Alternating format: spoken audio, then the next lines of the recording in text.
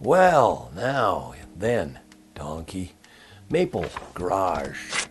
Usurped ambition. It's absurdity day, whatever you make of it.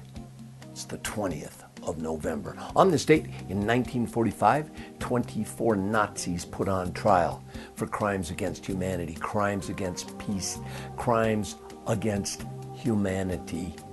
And it was the beginning of the Nuremberg trials. First time that those involved in a warring nation were put on international tribunal trial. Robert Altman died on this date in 2006. Nashville, MASH, great filmmaker. Thomas Chatterton, what a great name for a writer, English writer. He was born in 1752, and Alistair Cook was born on this date in 1908. Robert Kennedy, born in 1925. Bobby once said, 20% of the people are against everything, all of the time.